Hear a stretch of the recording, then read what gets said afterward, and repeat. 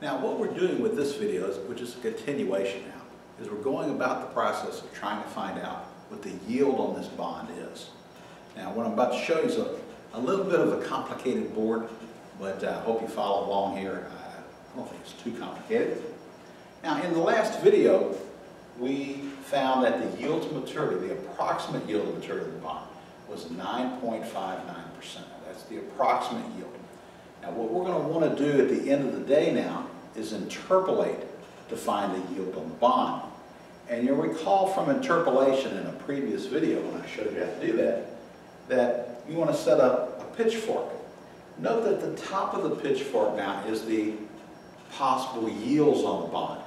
And we know that this is 9% and this is 10% because we calculated the approximate yield to maturity and found it to be 9.59%, which simply tells us that the yield is somewhere between 9% and 10%. What you put on the downside of the prongs now is the price of the bond at the different yields.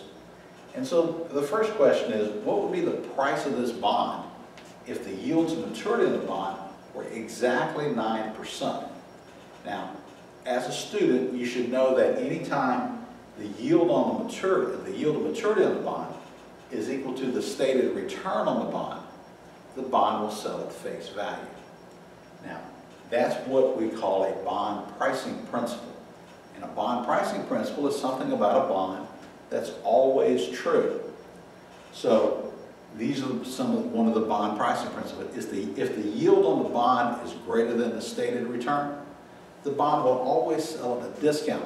That is, the price will be something less than $1,000. If the yield on the bond is less than the stated return, the bond will always sell at a premium. It is sold at a price greater than $1,000.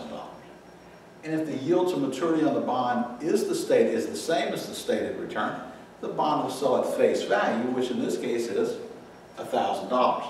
So when we ask ourselves if the yield on this bond were exactly 9%, what would be the price of the bond in the market?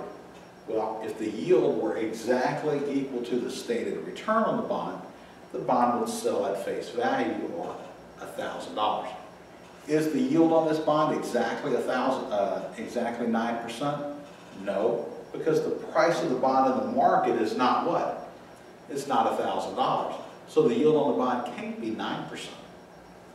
The next question is, what would be the price of the bond in the market if the yield were 10%? Well, to find that out now, you would simply plug 10% into the bond pricing formula that we learned in an earlier video. And in this case, this is a semi-annual bond.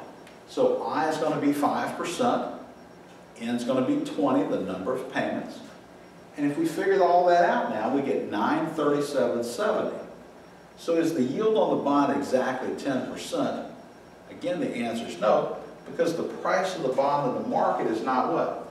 937.70. So to set up our pitchfork now, we have to use possible yields on the upside of the prongs, and then figure out what the price of the bond would be if that was the yield.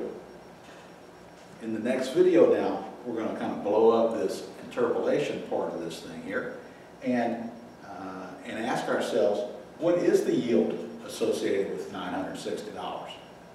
We'll figure that out in the next video.